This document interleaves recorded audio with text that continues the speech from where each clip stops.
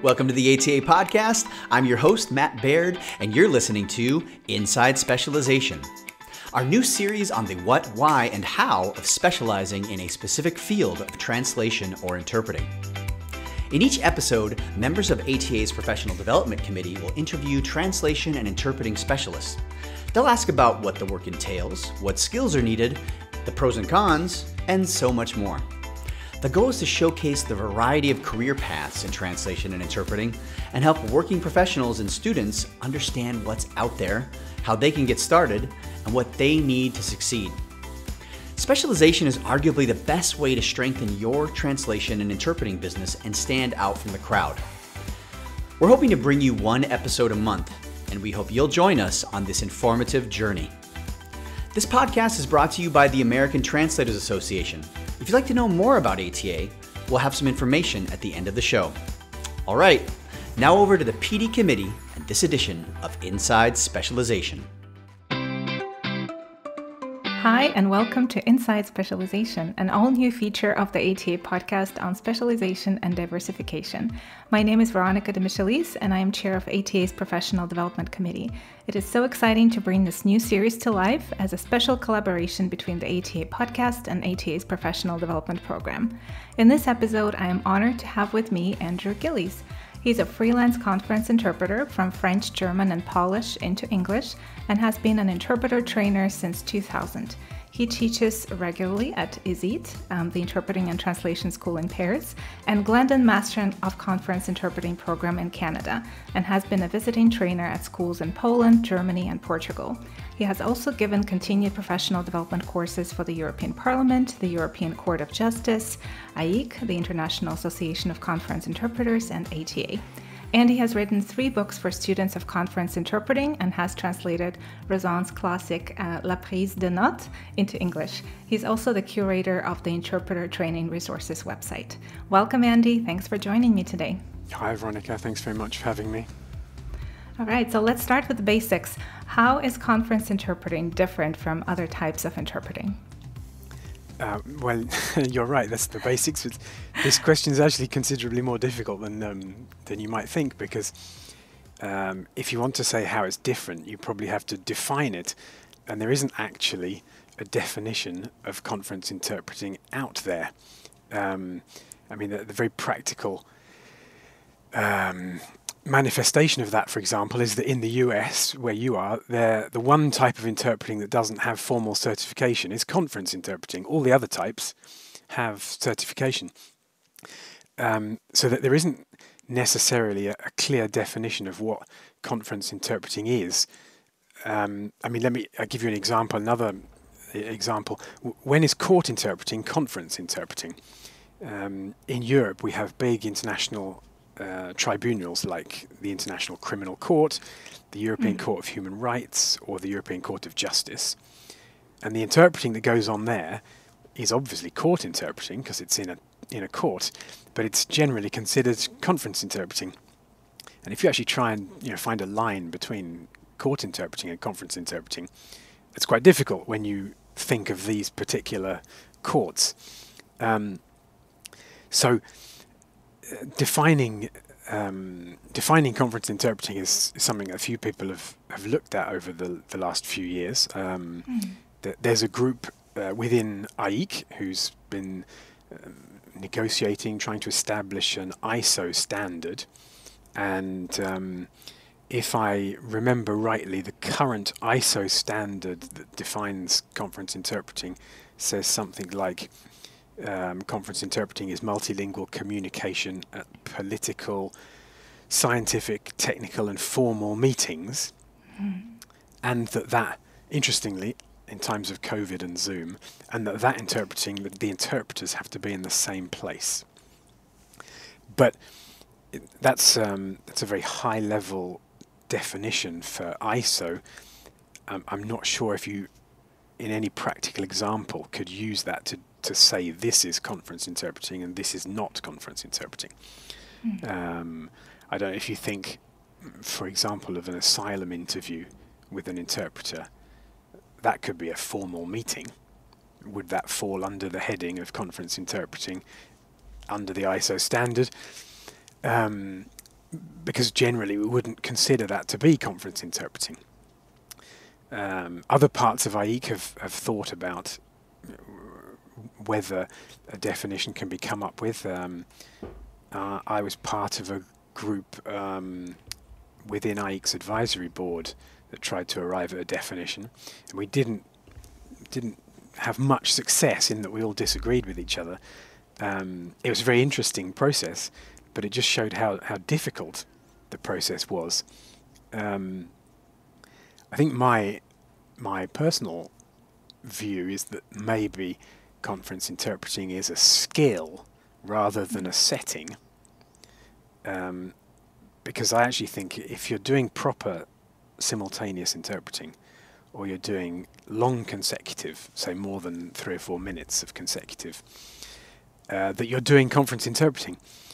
But those two things can happen in lots of different settings, some of which we don't see as conference interpreting at the moment. So how is conference interpreting different? Well, I mean, I would say first of all, it's those. My opinion is it's those two skills. It's real simultaneous interpreting.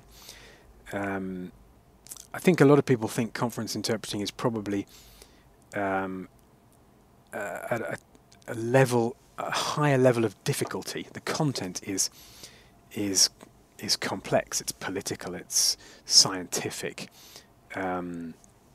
There's oratory.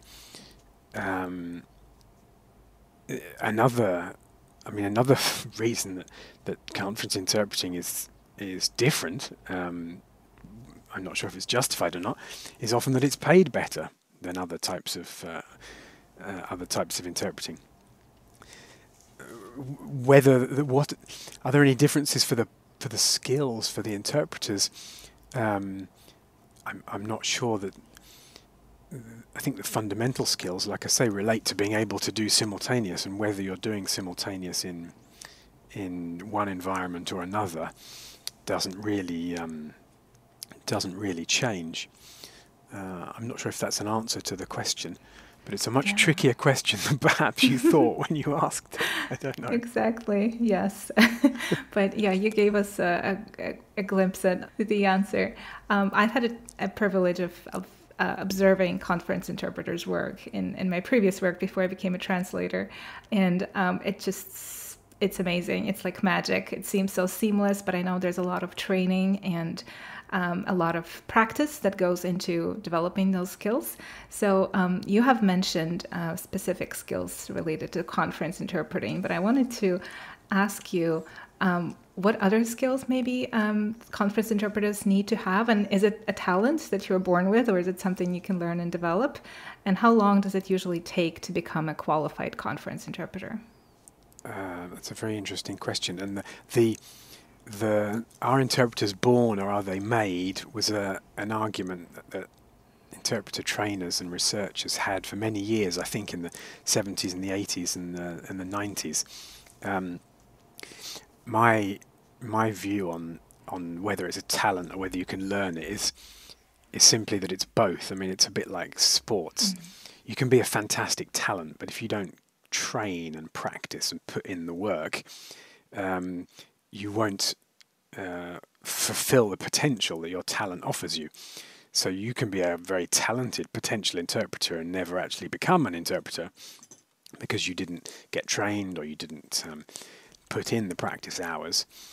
Or you can have a mediocre amount of talent, but just enough. I mean, you need some, but work very hard and be a very successful interpreter. I think the ideal is a mix. You have to obviously have certain talents, and you then need to train them. And I mean, I think most people agree that formal training is an essential for conference interpreting. So if I'm talking about a 1 or a 2 year postgraduate training course at a university usually. Over and above that, I think if someone is thinking about whether or not they want to become an interpreter, there are skills that we'll look for when selecting students, because obviously before somebody learn simultaneous and consecutive. They're not expected to be able to do it. So in terms of, say, aptitude, I think that a future interpreter would have to be, first of all, very articulate in their native language, and in most cases also pretty articulate in the other language if they're working between two languages only. Then you do need to be intelligent. I mean, conference interpreting, I think people are making quite complex arguments. You need to understand them, so you need to be able to analyze what someone's saying, why they're saying it, so that you can get the same ideas across in the language that you're interpreting into. There's this sort of mantra in interpreter training about, interpret the ideas, not the words. But it is true. If you just translate words, then you won't have the same effect either in the other language. There's a theory of translation called equivalent effect. And so very often, if you want to have the same effect on your listener, you're the interpreter, and you want to have the same effect on your listener as the speaker is having on someone listening directly, then you can be using completely different words to have that same effect, to get that same meaning across. And you do have to be quite linguistically perceptive or able to get through the arguments to do that. I think most interpreting schools require an MA as the entry level, so a master's as an entry level, because that is, if you like, sort of approximately an objective measure of intelligence and analytical ability. It's not a perfect measure, obviously, but it's one of the few objective ones out there.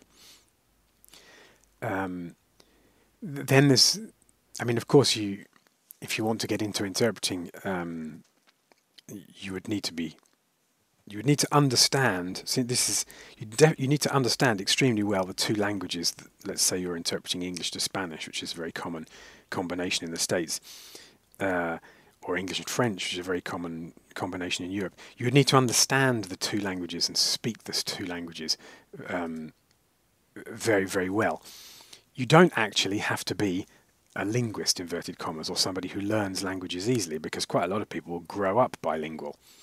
I know interpreters who say, they're not very good at learning languages, but they were lucky enough to grow up bilingual, and so they understand two languages and speak two languages very well. And the last point of aptitude that I think an interpreter needs, and one that is sometimes overlooked, is that you have to have a degree of curiosity, I think.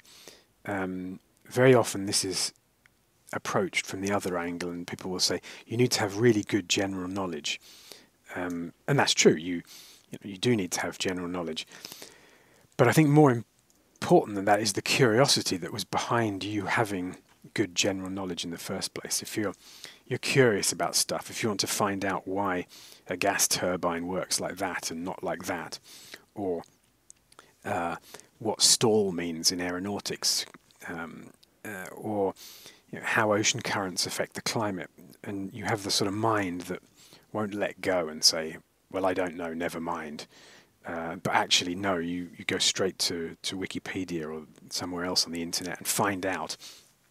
That sort of curiosity is a really useful trait in somebody who's looking to become an interpreter, because we do build up an enormous base of general knowledge through the work that we do, and eventually it comes back to be useful next time we do some similar meeting or some similar topic. Wow, that is incredible.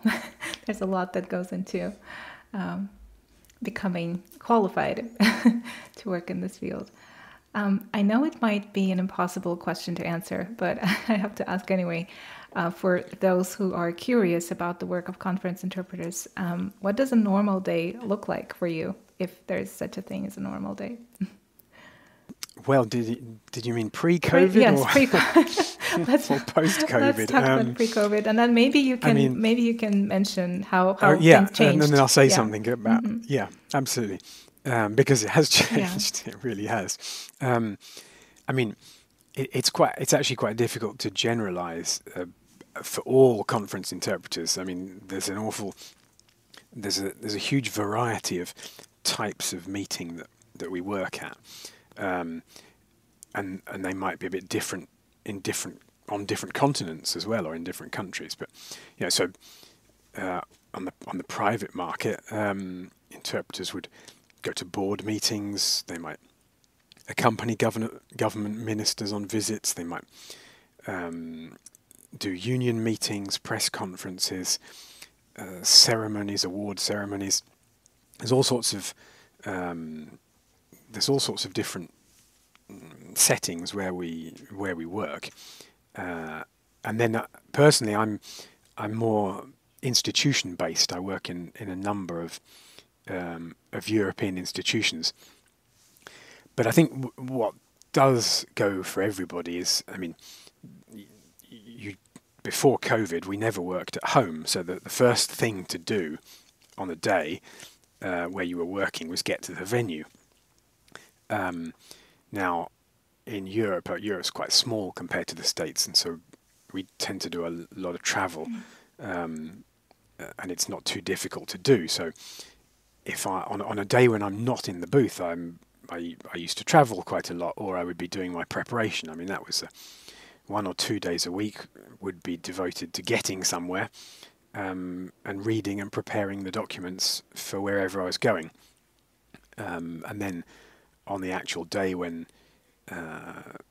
you're working, well, you've got to get to the venue. You've got to get to the venue probably at least 30 minutes, 45 minutes before the meeting starts. Say hello to your colleagues, coordinate who's going to do what at what time during the day, and then the meeting will start. The people will arrive. You'll interpret. There'll be some breaks. In the breaks, you'll come out of the booth and vent with your colleagues or debrief, and then after the meeting's finished at 5 or 6 or 7 o'clock, then you're away from home, so you've got to find a restaurant to eat. You might go out with your colleagues, and then it's off back to the hotel, and then the next day the same again. And I think in Europe we spend a lot of nights in hotels, and there was actually some research a few years back that said that I think 50 was something like 50 nights in a hotel a year was something like the watershed number. Interpreters who slept in hotels more than 50 nights a year all said that they wanted to spend less time in hotels, and interpreters who spent less than 50 nights in hotels said they could cope with more. I think under 30 could happily cope with more. But 50 seemed to be a limit, and that I would confirm that. That's a lot. It doesn't sound like a lot in a year of 365 days, but when you're doing it, it's a lot. So that I think is a brief run through of what the day might look like. I'm not sure if there are any other details or specifics that you wanted to ask me about. Otherwise, I could tell you what's changed. Yeah, I think it was a good glimpse into how it works pre-COVID. So what about since? Well, I mean, now it obviously the huge change is where before COVID we never worked at home. Since COVID, we not always, but a lot of interpreters are working a lot of time from home. There's two main modes of work now. One is from home, and the other are sort of hybrid meetings, which look a bit like the normal meetings. We go to the institution, we sit in the booth, although instead of sitting 2 or 3 in the booth, we each sit alone in a booth. And in the meeting room, there may actually be a few participants of the meeting, or there may be none, and then the rest will be tuning in from their respective homes or offices. So it'll be this hybrid of some face-to-face meeting going on, and some of the meeting is done online. So that, if you like, the hybrid meetings from an interpreter's point of view look very similar to pre-COVID, although the sound quality is much less good. Working from home is a very different prospect. We're on our own. We've all had to buy new equipment to work with Zoom and Interaxio and Kudo and Interprify and all the other platforms that now exist.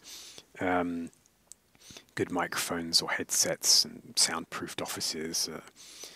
And then, so my working day, well, I mean, if I'm not working in the booth, if I'm not due to have the microphone on a given day, then I'll be preparing something. On a day when I'm actually working, well, first thing I have to do is, if I'm working at home, is make sure that the kids are out at school and the house is quiet. And I've asked the neighbours to postpone their building work until tomorrow so that it's quiet. And then I'll just sit down in front of the computer, plug everything in. There's a little bit of technical rejigging, putting computers in different places and plugging things into different computers. And then I suppose once the meeting starts, it feels a little bit like a normal meeting. I think a lot of us miss not having the colleague sitting next to you. When you're working from home, it's very difficult to turn the microphone off, turn your head to one side and say, what was that number? Or what was that name? And it's also very difficult for the colleague to spontaneously write something down to help out, like a number or a name or a place name or what have you. And so there's a lot of isolation in working at home, and interpreters are fairly outgoing people. I think most of us like to be in a group of people, and now we're stuck at home. We miss that. I have to say, there's one client I work for has created, so we have to work on Zoom, which isn't ideal for simultaneous interpreting. It's not. You need two computers to run Zoom. To do simultaneous interpreting on Zoom. It's not a great setup, but it does have breakout rooms. And one of my customers has, when they have breaks and they have regular breaks, they have a breakout room for the interpreters, and we get to go and chat in there. Great. And I think that's really shown how isolating working at home is, because we're all absolutely delighted to be in the breakout room together, chatting away, as we usually would outside the back of the booth. So I think it's, in terms of work, I think the really big difference post-COVID is the sound quality, and in terms of the human side of things, it's the isolation. We're not used to it, and we're probably not good at it. And I think you notice it as well when you bump into somebody after a long period of working at home. We're very yappy. Yap, yap, yap, keep talking all the time, non-stop, because we've just been sort of let out of the house and we've met another human being, and we get very chatty. So no, I think there's some very it's quite an impact on a human level, sitting at home working. Definitely. Thank you. That was really interesting. So I'm curious, are all conference interpreters independent contractors, and how do they usually find clients? And you mentioned how much time goes into preparing for the assignment. How much direct interaction do you have with clients to ask them questions and prepare for the assignment? So there's three questions there. Are we all freelance? Are we all independent? I think a huge majority are. I mean, the only statistic that I reliably know is that the International Association of Conference Interpreters, so IEC, has approximately 3,000 members, and only 400 of them are staff. I don't know how representative that is of the rest of the world, but one other reasonably reliable statistic I know, for example, the European Commission and the European Parliament, which are the two biggest recruiters of interpreters in Europe, they have often said over the years that they give about half their work to staff and half their work to freelance. So freelancers are a very big part of the market, and I think I know far more freelance than staff. It's a big majority, but I wouldn't dare guess at an exact figure. And then you asked how we find work, how we find our customers. I think that there are, at least in my experience, and I'm in Europe, and I think it's probably quite important to point out that the US and Europe are very different interpreting markets and conference interpreting markets. Europe's traditionally been a conference interpreting market since the 1950s, and it's a huge conference interpreting market. And the States has historically probably had more of all the other types of interpreting, medical and court and what have you. And conference interpreting is a smaller part of the States market. And I don't have any experience with the States, so I can only speak for Europe. But in my experience, there's sort of two types of interpreters. There's lucky or lazy interpreters like me who have no contact with clients whatsoever, and who are just recruited. And I can tell you the ways that I'm recruited in a minute. And then you have interpreters who run their interpreting service as a business and who recruit other interpreters. And those interpreters will have some contact with customers. So, I mean, just to come back to, I can hear surprise in your voice, say when I tell you I have no contact with customers. So how do I get my work? Well, and I'm not alone by any means. I mean, I think again it's probably a big majority of European interpreters who don't have much or any contact with customers. Well, so first of all, we're lucky enough to have lots of international institutions in Europe. So you can be accredited to an institution, and the institution will then offer you work when it has work for you. There are agencies, of course, and same sort of thing. You can sign up with an agency. You would give them your availability every month or every couple of months, and if they had a job for you, they would send you a note and say, we've got a job for you. And that would depend on whether you're a regular with an agency or not. Some people would be closely associated with one agency, would get more work from them than somebody who only dropped in every now and again. In Paris we have a thing called the secretariats, which are a sort of a cooperative agency.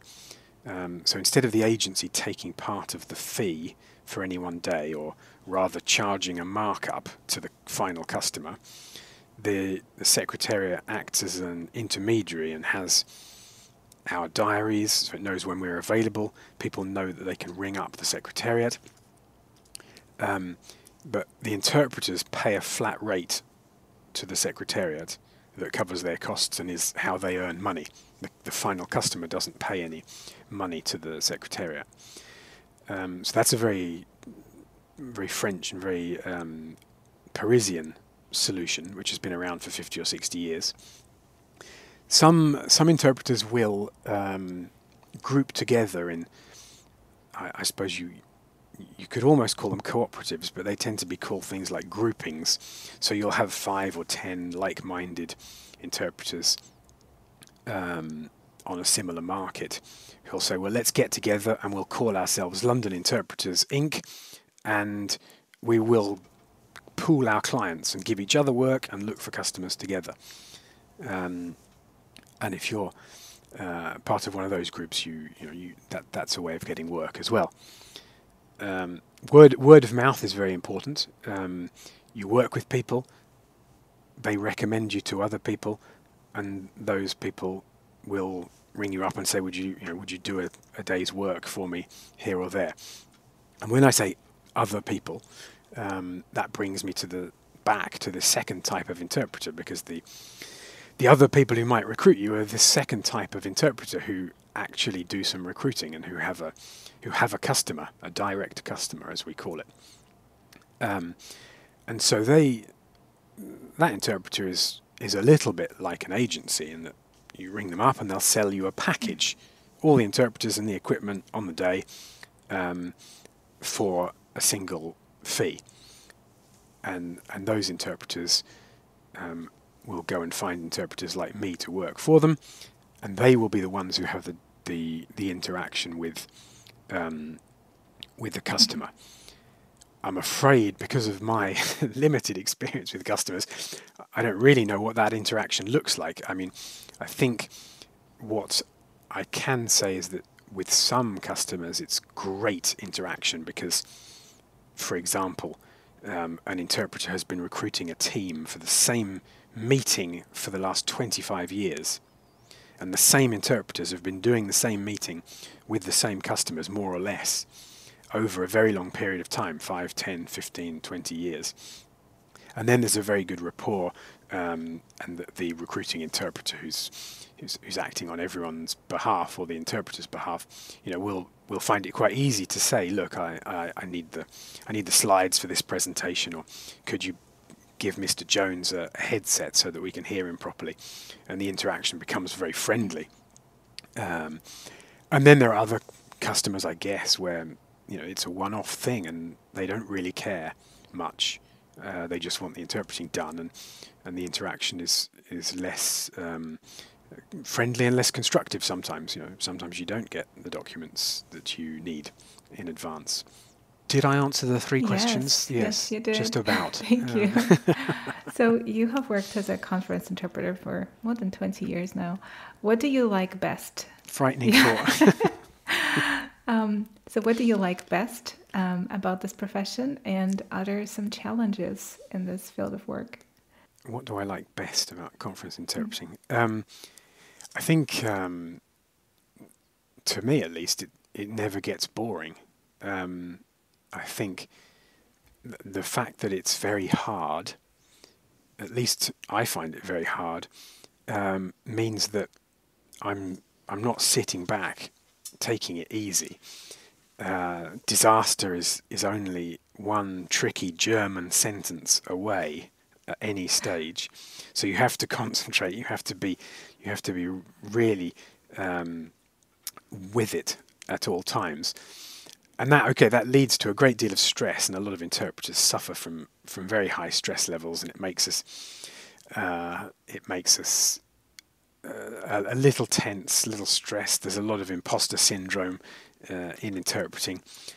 On the other hand, that it also means that we never get bored. You're never going to go in and say, I've done this before, because no two people will ever say exactly the same thing. No sentence in language is ever repeated. So although with experience you get better at anticipating more or less what's going to happen, and you've been in the same meeting before and you have an idea of where things are going to go, it's never actually exactly the same. So I find that it's fascinating because it's difficult, so it keeps you going. There's a lot of adrenaline involved. I mean, sometimes it's very interesting because you're doing fascinating topics. Not always, has to be said. I find aeronautics and space very interesting, and if you're doing a meeting where they're explaining how a lander or a rover is going to be sent through Mars's atmosphere and landed on the surface by remote control, that's fascinating stuff, and there's a lot of that. So it can be very interesting, and I think the other thing I really like in general are interpreters. I mean, quite a lot of interpreters don't get on with each other, but in general, I think interpreters are an interesting bunch. They're usually quite intelligent. They're outgoing, like I was saying earlier, and they tend to have kind of interesting stories because they've travelled a lot to learn their languages. So that's fun. What are the challenges? I mean, almost the same thing. The fact that it's always difficult. There's always a pile of documents to prepare. The new challenge with COVID is sound quality. I mean, it's actually hearing what's being said, and that's really, really difficult and very frustrating when just because the line cuts out, you can't hear what you're supposed to be interpreting. But pre-COVID, I think the challenges were just always doing a good job, because it doesn't get that easy. On a more prosaic level, the challenges would be, finding work. I guess if you needed to change, or if you were just starting out, finding work is quite challenging.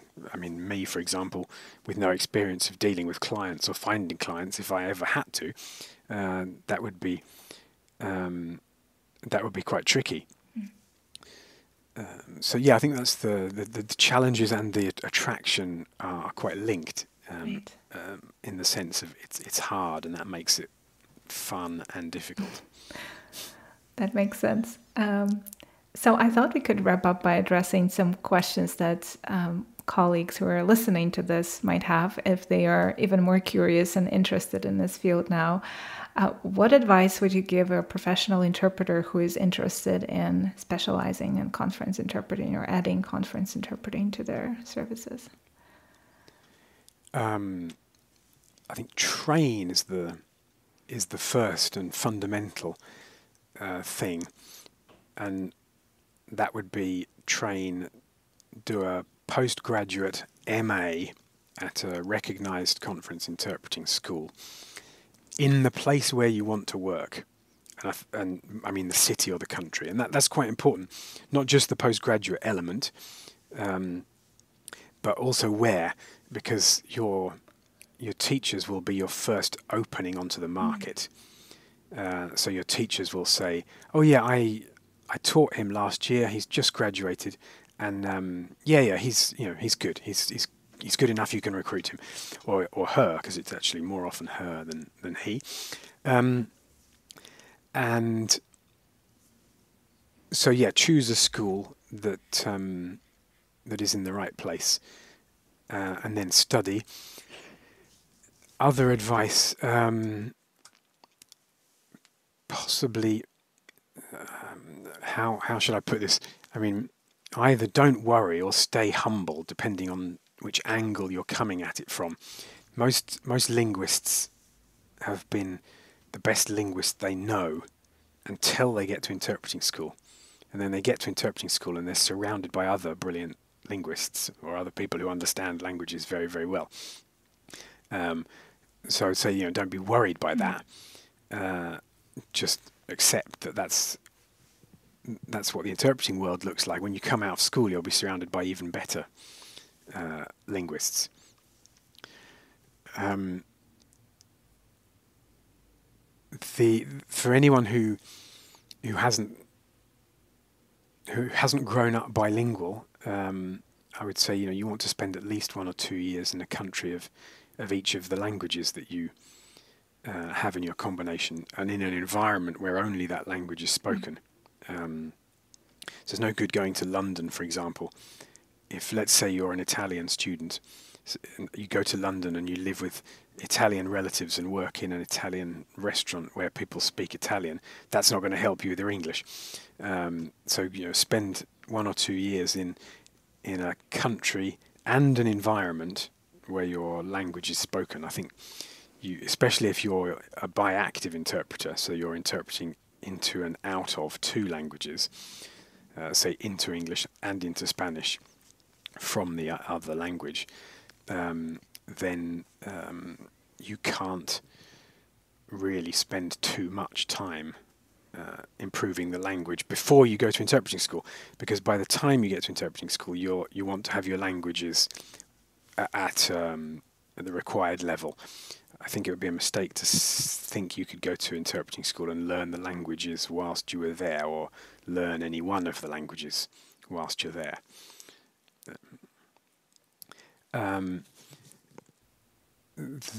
There are, interestingly, I don't know if I guess there might be some translators listening, given that this is the ATA, and if you wanted to get an idea of what converting to interpreting was like, I do believe that your former president, Corinne McKay, has a few interesting blog posts about a translator doing an MA in conference interpreting, and what that's like. I don't know about that direction, translator to interpreter, but I do know that whenever I've done any translation, it's later helped my interpreting. I think translation is a very good skill that interpreters should probably practice more often. But we're not necessarily good translators, and the same goes. Some translators are not necessarily good interpreters when they switch, but there's obviously a big overlap between the two skills. Yeah, Corinne's blog posts are really interesting on the subject. I've been reading them and they're fascinating. So we'll link to those. Oh, there's one other thing I would say if anyone was thinking of studying or getting into conference interpreting, and it links to this, what I was saying about studying where you want to work. Interpreting is a very small world, so it's worth networking at all times. Go to interpreting events, whatever's happening, talk to interpreters, be polite and professional. And the conference interpreting world is so small that although it's difficult to quantify the added value of the networking, it's very, very likely that in a few years you'll bump into people who you've already bumped into. And at some stage that will start getting you work, directly or indirectly. Someone might say, have you heard of Mary? And she said, oh yes, I met her at an event the other day. And that will often be good enough to get somebody some work. Just because you were out there in the interpreting world saying hello to people, not necessarily even interpreting. So word of mouth is a big way of getting work. And I think if you're converting to conference interpreting, or if you've studied conference interpreting, you've just graduated, you shouldn't be afraid to get out there and meet people, because it's an important part of the profession, I think. Yeah, that is great advice. Thank you so much, Andy. Thanks for your time and for... A pleasure. Thanks very much for having me. Thanks for letting us learn more about this fascinating profession and all the knowledge and skills that are required to work in conference interpreting. And I'm sure that our listeners will find your advice and insights very helpful. I hope so. Thanks very much. Yeah, thanks. You've been listening to Inside Specialization, our new series on the what, why, and how of specializing in a specific field of translation or interpreting. Big thanks to everyone involved in the production of this episode. ATA's PD committee developed and coordinated the interview. Mixing and editing was done by Derek Platz. Mary David and Rashawn Paccarel at ATA headquarters provided editorial and technical support. Now, if you learned anything new in today's podcast, I bet there's somebody out there who would like to know it too. Don't be stingy. Tell them about us. I've gotten to know so many great podcasts that way. I promise they'll thank you for it. And if you're not an ATA member, listen up. I've been a member for over 20 years. I can honestly say that ATA launched my freelance career, and I've never looked back. Nowadays, the demand for translators and interpreters is at an all-time high, but finding quality work isn't easy. ATA membership can make a difference. And ATA isn't just for translators or interpreters. Individuals, companies, and organizations can become members. We have teachers, professors, hospital administrators, language company owners, technology developers, as well as language companies, universities, hospitals, and government agencies. Go to ATA's website, atanet.org, for details. Or check out past episodes of this podcast where we talk about the benefits of membership and what's currently happening in the association. Thanks again for listening, everyone. Talk to you again soon.